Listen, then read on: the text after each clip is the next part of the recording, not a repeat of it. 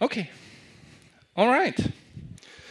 Thank you for joining me today. I very keen to be here in Milano. I'm talking about Power Platform code components today, as I see it as one approach to the Fusion development team inside Microsoft Universe or the Power Platform. So, and first things first, not working, but I'm happy. Jump over here, just jump to the next slide. Of course, you will see this slide a lot today, and it is an important slide because the sponsors of today's events make it possible that we are here, that I'm talking to you, of course, and whenever you have time between sessions, visit them, check them out what they can do for your daily business, for example, and make sure that we are able to participate in such events next year as well. Also, a big shout out not only to the sponsors, but to the organizers of such a cool event. To be honest, it's a real cool event. The venue is great. So also a big shout out to the organizers. Who's talking to you today? My name is Maximilian Müller. I learned that Müller is a name you are also familiar here in Italy sometimes. I come from Austria, of course. I work in Graz. It's a little down south of Austria. And I work for a company called SOLVION.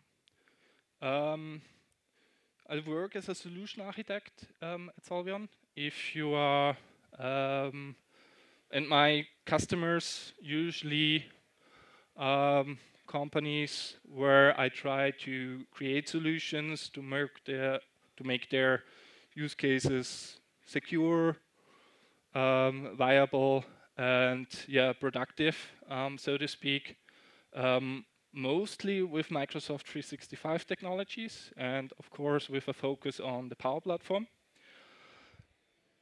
I did do this since 8-9 years almost. I started with the on-premise technologies, of course SharePoint 2010, 2013, and all the low-code tools that came with it. So you probably know, if you are familiar with on-premise technology, SharePoint Designer, InfoBuff, Workflow Engine. And since we moved to the cloud mostly, and our customers moved to the cloud, I, of course, moved to the Power Platform. But why I choose the topic today is because I'm believing in the Power Platform, and I'm coming from a company who is mostly into professional development, so to speak. So pro code, sometimes you call it.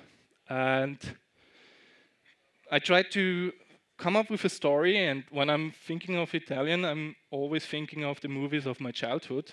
So I'm coming up with this guy. So, but Spencer is today he is our IT professional. He's a tough guy. He knows a lot of stuff. He also was an Olympic swimmer. That's true, I hope so.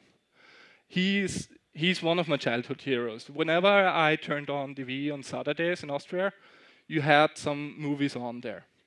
So, but he usually, or in his most movies, he's not only the only guy who works against the bad guys. So with the Power Platform and with the low-code approach, not only IT professionals have to create solutions, also we have other guys. So we have citizen makers or citizen developers or business makers, whatever you call it. And in our case, it's Darren Seal. So, but they usually, if you know the movies, and I guess you all are familiar with them, they are not usually working together that smoothly. And our Fusion team, or our Power Platform Fusion team, tries to make it possible for professional developers and citizen developers to coexist, to work together as a team, as a fusion team. How do we approach that? First, of course, I have a few slides for the Power Platform, so to introduce you into the Power Platform if you're not familiar. I promise to you, I keep it short, but I needed to build up to bring you to the component framework. I show you then some examples and some categories you can put the code components in there. And then we will jump into the nice stuff, in my opinion. We jump into a demo, how to create your own code component, and how you can start with code components. But yeah, start on.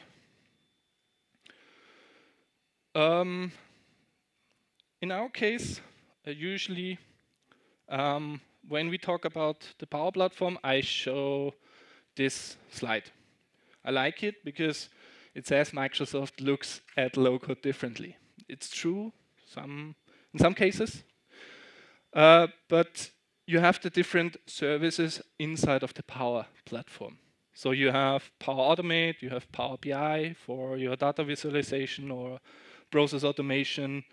You have now Copilot Studio to create your own copilots, your custom copilots, to extend your copilots. But today we will focus on the Power Apps and Power Apps portals, because code components are part of Power Apps, and apps, of course, that's the interfaces you can provide for your users if you want your users to interact with your data. So,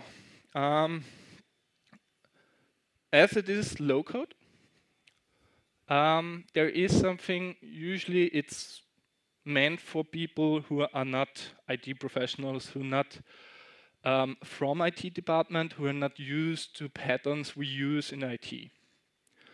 So Microsoft came up, because that can be problematic in most cases. So Microsoft came up with some development patterns they introduced into the Power Platform. You find a lot of development patterns inside of the Power Platform. I just put some examples on that slide. For example, application lifecycle management. You have the Center of Excellence, for example.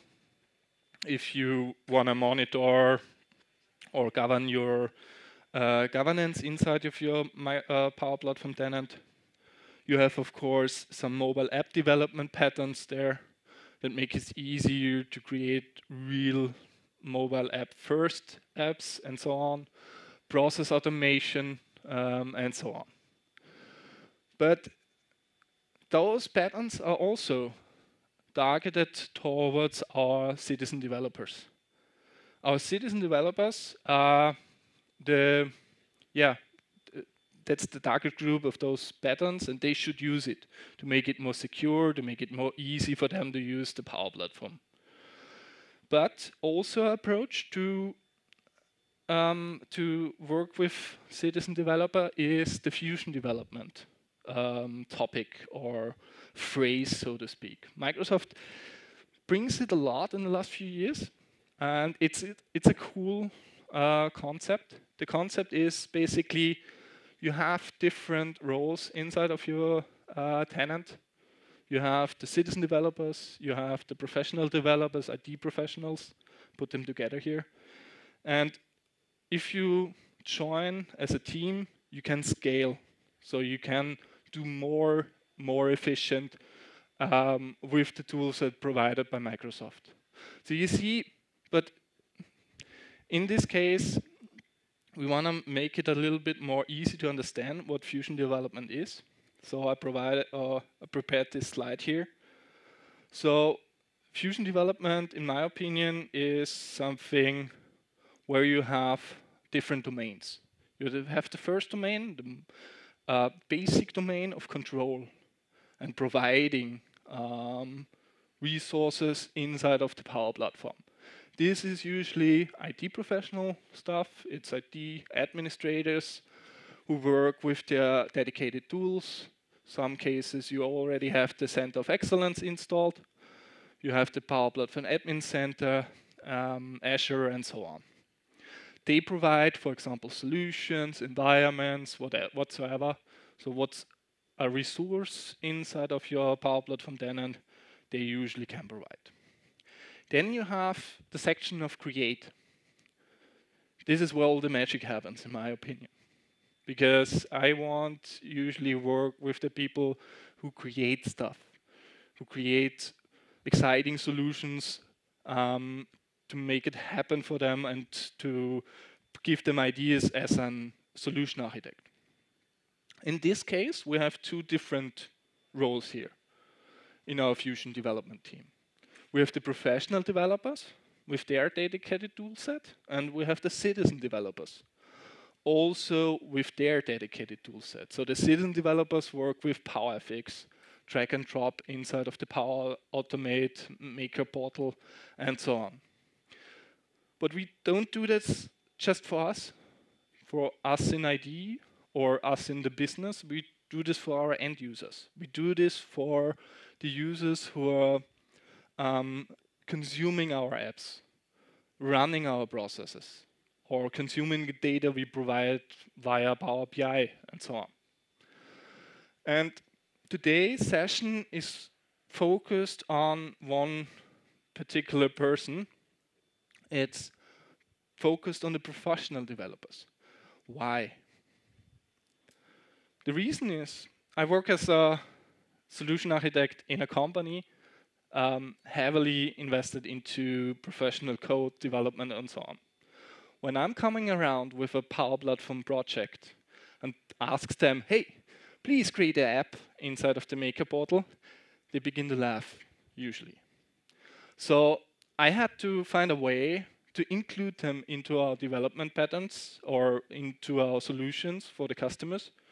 And one way is to create them or let them create code components. So provide them, let them provide stuff we need in our projects, so to speak. And for that, a basic to understand code components is the component framework. So think of the component framework as something as the framework, and one part in it is code components. What is the code component, the component framework, sorry. The component framework is basically the possibility inside of the Power Platform, Power Apps Maker portal to create components that are tailored to your needs.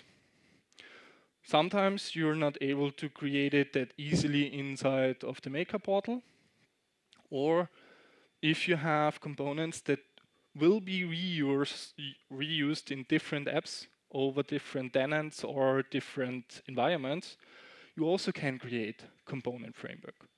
So a good idea to have as a component in companies, or what I start with companies when they start with a component framework, I usually start with a navigation. So you think every app usually needs a navigation. Of course, it could be a single screen, but most apps are more than one screen. So if you create a navigation component, you can create it that way that the style of your company needed to be. So, for example, it's always on the top, it always looks the same, it's always in blue, whatever.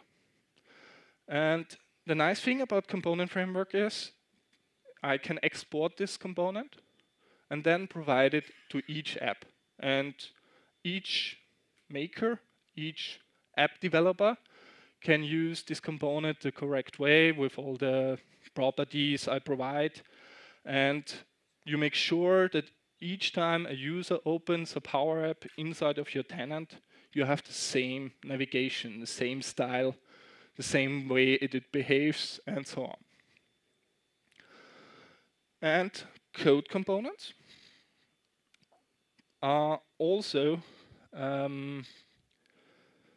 have the same benefits as the component framework. So as I said, it's with this, you can export them as a solution as well. With this, you are already application lifecycle management ready. It's integratable into solutions, code components. There's still one bug if you're interested, but they should be solution integratable. And you can fiddle around with the Power Platform CLI, the command line interface, to interact with them, to manage them, and to basically provide them into different environments if necessary. And one cool feature that comes with code components is that they build upon, or you can use, React and Fluent UI libraries. So if you're familiar with the Greatest Kit, for example, in the Power Platform, that builds a lot of the React and Fluent libraries that are used there. And if you are working in other solutions inside of your company already with React and Fluent libraries, that's a good start. That's a good starting point. That knowledge you can use also in code components. And code components are usually provided into all kinds of Power Apps. I still have the Power Pages there. I know that they excluded it from the Power Apps domain, but you can use code components in model-driven apps, Power Pages, and of course Canvas apps. So all kinds of apps are ready for components. So this brings me to a little a slide from Microsoft I stole. So our development team here, or our Fusion development team here, you see Code First developer on the left side with their dedicated tool set, and you have the citizen developers on their side with their dedicated tool set. And what the Code First or professional developer or whatever you want to call it, somebody who writes code, do, in the opinion of Microsoft, is providing services, Azure services, Microsoft Azure, Logic Apps, and so on, APIs, which can be consumed in the Power Platform via custom connector and via the citizen developers. That's cool, I know, but where are the code components? The code components, in my opinion, is another pillar of that. So code-first developers don't have to stop at providing services. They can write little applications, little apps on their own and provide them to their makers inside of the Power Platform. How does that look like? So let's take a look at that a little bit closer. I categorized it a little bit. Yep. The first thing that comes into my mind usually when I talk about code components are visualizations. So if you have special visualization that something you need because your data is built upon it, you can do it via code components. For example, you have a certain progress bar style that you want to use and your users are used to use inside of your Power Apps, or not Power Apps, inside of your applications. You can build it as a code component. Or, for example, you have a risk matrix. That's usually 2 integer values on two parameters. So what you can do with code components is you can build it as a nice graphic, put the values in there, let the users interact with it, and save the values as you need it to be behind in your data source. Other way of using code components is service integration. You probably think if you look at that screen, damn it, that are services I can use with out-of-the-box connectors. Correct. Most of them. But out-of-the-box connectors have limits. And with code components, you're able to sometimes overcome those limits if they are not limits of the services itself, of course. Also, in some cases, you don't want to give the user the full access to all SQL data or whatever. What you can do with the service integration is you can also manipulate the data before the user consumes it in the Power Platform. So that's also a nice way to make sure the data is handled correctly. And of course, I already explained it, we are working with Fluent UI libraries and React libraries. Component transformation is also a category. So whenever you have a drop-down, you have a map or something like that, you can build it as a code component and make it look like anything else you're already using inside of the Microsoft 365 universe. So that's a nice way to have, for example, the people visualization or the drag and drop file uploader and so on. A different topic, you will not see that often from others, is JavaScript implementation. Who is already familiar with model-driven apps says, okay, yeah, we can do that since a long time. That's true. But with Canvas apps, you never had the possibility before code components came around. So with code components, you can create JavaScript code implementations that are executed inside of your Canvas app, which is pretty cool, in my opinion. Because if you ever looked into the inspect screen of your browser, when you open a Power App, you will see it's nothing else than a Tom tree. And our example and our my demo today is I will provide you with a demo how to execute a JavaScript code that communicates with Microsoft Clarity. If you're not familiar with Microsoft Clarity, it's a typical tracking tool, free from Microsoft, where you can track sessions really, really nicely and really good. And I will show you how to create such a component today, because it's really easy. Okay. But before we jump into the demo, I just provide you with the necessary tool set. What do we need if we want to create code components? In our case, of course, we have usually IT professionals, professional developers who already have knowledge in TypeScript, HTML, and CSS. So that's usually a basic knowledge around code savvy guys, or is something they can learn quite easily if they come from other code languages. On that other side, okay, we are writing code. We, of course, need a code editor. In my opinion, and if you ask me about a recommendation, I would recommend you Visual Studio Code, because there are a lot of cool plugins for code components and the Power Platform. So knock yourself out with it if you have the chance. But basically installed on that machine that you need to, or you using for developing code components, there should be installed Node JavaScript with NPM, so the Node Package Manager, MS Build or .NET SDK for the build process.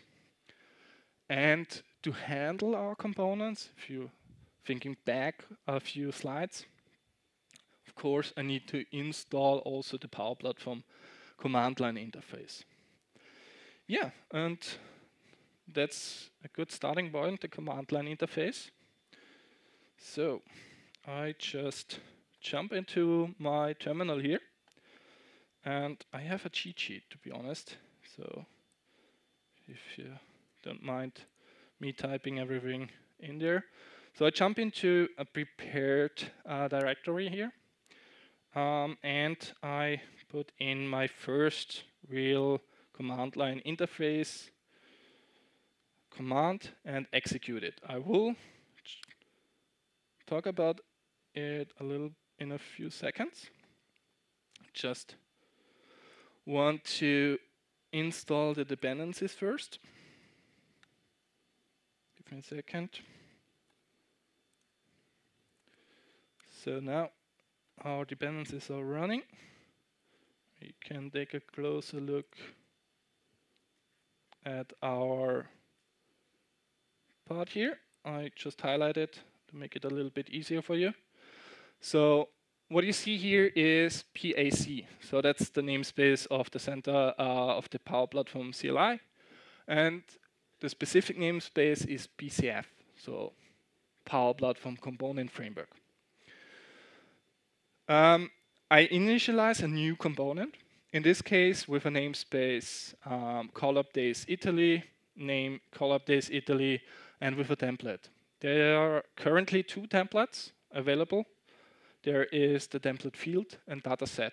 And the field template is a little bit easier to understand, so I choose that for my demo today. But you can do that demo as well with the dataset. Doesn't make that much difference.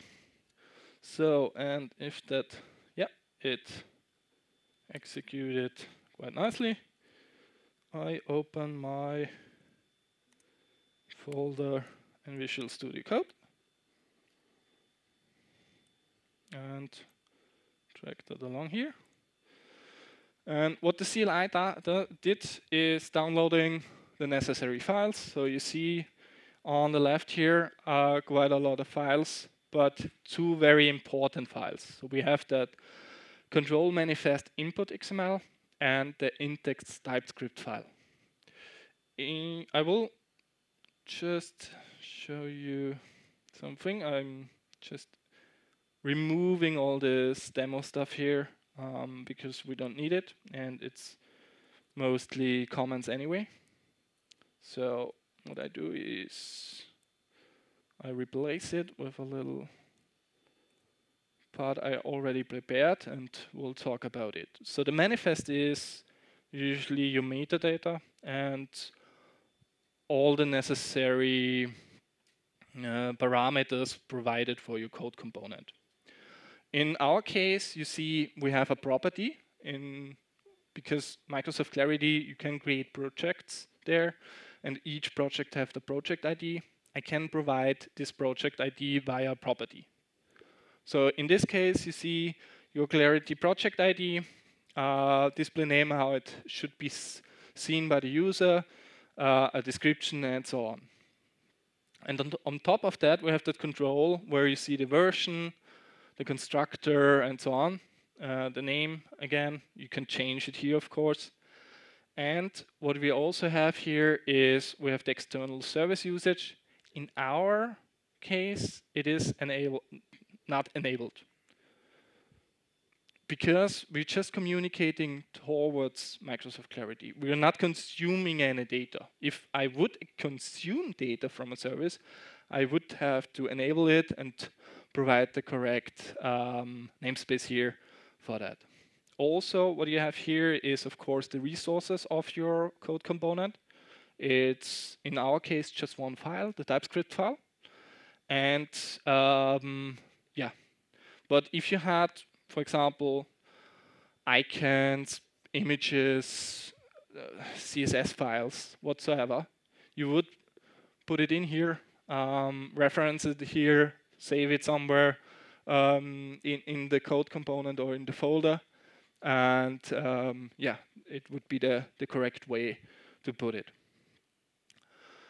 That's basically our manifest. It's pretty easy. It's nothing complicated, in my opinion. Let's jump into the TypeScript. So that's where usually the real magic happens. Our TypeScript is a little bit more complicated, I'm afraid of. Usually, when I talk about it, I just provide some information about the most important functions. In this case, we have the init function. As the name says, it starts when the initialization of your code component happens. So wherever you put that in your app, when it loads, this will fire. So that's the place where we want to put our code, of course. But there are more functions. There's the update view function you see here down. The update view is fired always or whenever something happens in your app or somebody interacts with your app somehow. So the best example is you have a button in there, user clicks the button, this function will be fired. Get outputs is the next function. This is usually if you are working with data, working with external data services, whenever you have an update for the data and the data will be sent live to your code component or whatsoever, here is the place to put your logic in there. So that would be the get outputs component. And of course, because it is well formed, we have a destroy function. That is something a lot of developers, in my opinion, overlook, but whenever you leaving the screen with your code component, you should use the destroy function to make to give back the storage of your RAM and basically clean up the control whenever the user leaves a screen with this code component. But as I said, we just need to have a little thing to add here. I add here our HTML div element. So I just initialize it here, and in our init function, I put some code here. I will go through it, but you will see it's not that complicated. What I do in that code is basically I ask where's the header, the first header of our HTML tree. Then I create a script tag. In that script tag, I create a JavaScript function. This is the same function as you have if you create a Microsoft Clarity code or a ID, a project. So you get that code. So that's the function. I just put it into my script tag here, and then I have my insert before. So I make sure that my script is inserted before the first element of our header. And we have a little text div here, so make sure that our users are aware that they have been tracked in our apps. That is usually a very important thing. You want them to make sure that they are aware that they are tracked, not to run into any complaints afterwards.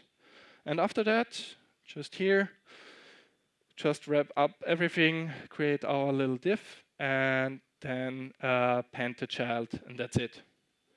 So when I do that, save that, and jumped into my terminal here, you will see can run two commands.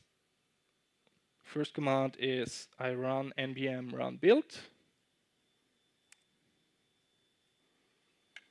It should build if we've done everything correctly. It looks good. Yeah, succeeded.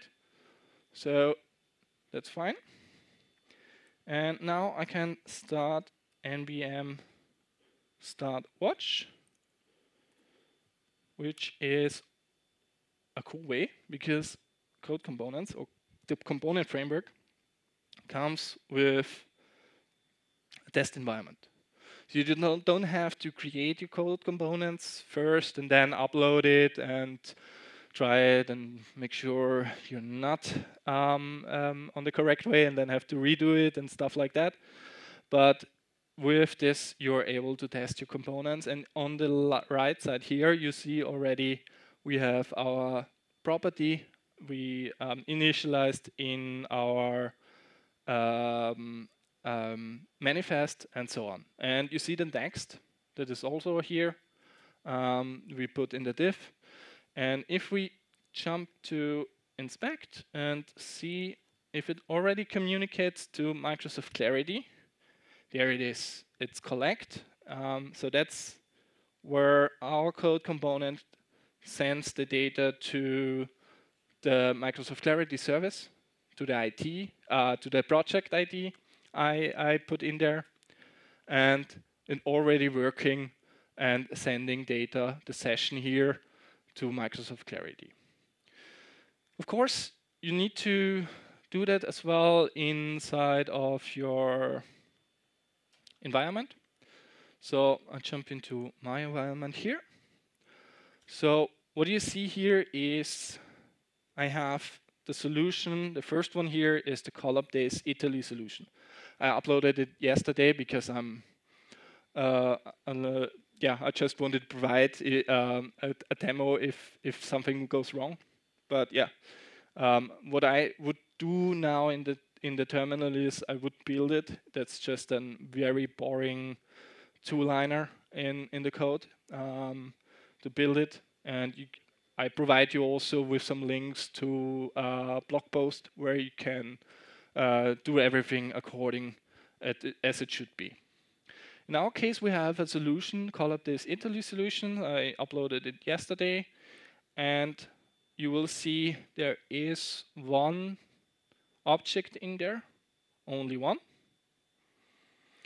When it loads, yeah, there is only one custom control that called CollabDays Italy, because I had the same namespace as the same name. And that's it. Now you will probably think, okay, I would put that custom control into my correct solution where I have my app and so on.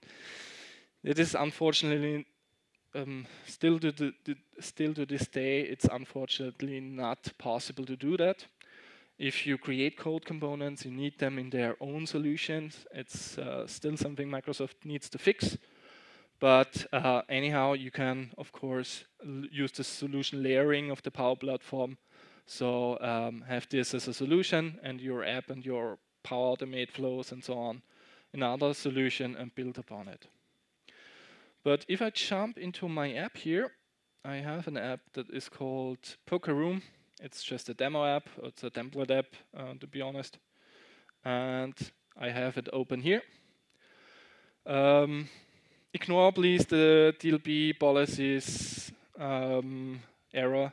I fiddled around yesterday with it. Tried to fix it before the session because I saw that there were an error message. But yeah, it's still there, unfortunately. But it doesn't matter. What you want to do now, or what we want to do now, is we want to add our code components, of course, into my Canvas app.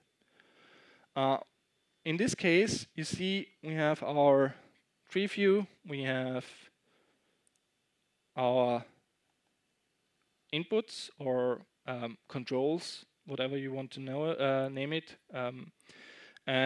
but we don't see our code component. What you have to do now is you have to click this here, get more components. Microsoft changed the position of that button here 3 times the last few years. So that's also, which is really interesting. And you will see we have here, if you import components, the canvas components. So that's something created from the component framework. And you have the code components. Because I have installed the Creators Kit, you see a lot of them, but in our case, we won't just have this CollabDays Italy. See, there's the public default publisher, and I say import. What I would now expect that it pops up on my app screen, but it doesn't. What it does, it's just here now in the insert. And now we have to add it again. So now you see everything put in nicely. Can put it somewhere that the user is able to read it. Yeah, it's still DLP error, but doesn't matter in our case.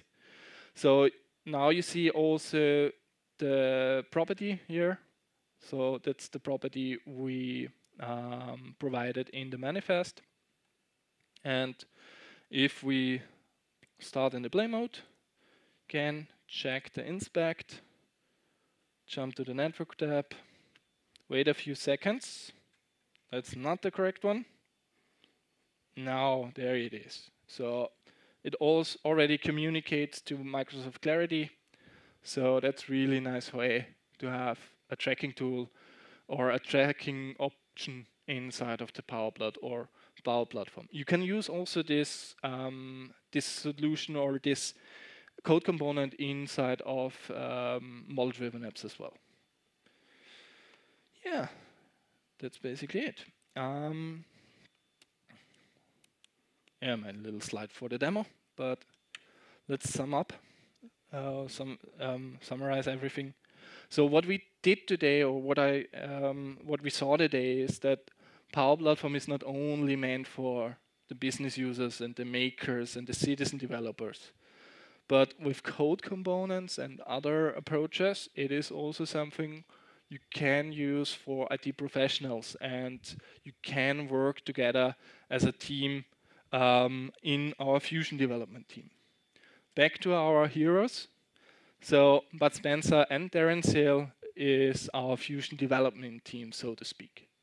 So we have, of course, the IT professionals who can provide code components, who can provide different solutions with code components, and we have the citizen developers who creates the app in the basic and then put the code components in there as it should be. If you want to start on your own, I have a blog post about it, Code Component Clarity, where everything is nice in order, or you can click it and create it on your own. Also, all the dependencies you need to download first are linked in there. If you want to start with components as, on itself, knock yourself out with the Microsoft Learn content. Also, the next link is for the overview of components and code components. And you saw all the different examples on my screens. They are mainly from the BCF gallery, because the BCF gallery is a community tool where a lot of people upload their code components, and you can download them and use them inside of your Power Platform environments. Please be aware, whenever you download anything from the BCF gallery, check the code first. Don't take it blindly. Don't take it as it's a community thing. So whenever you have something there that you want to adapt, download it, check the code, adapt the code to your needs, and then put it into your into use. But it's a good way to start with code components and component framework in the Power Platform. If you have further questions, I'm still here. I think my session is almost over. But yeah, and please give me feedback if possible. I really appreciate it. You had me here in Milano. I really like that place. And yeah, if you have anything to add or you want to get in touch with me as well after the session, please get in touch over these channels here. I think the organizers will upload the slides as well tomorrow. So you can, of course, download the slides and go through it again if you need to. And that's everything from my side. Grazie. Yeah, and have a great rest of the convention and of the day. You will learn a lot, and I hope you connect a lot to other people. Thank you.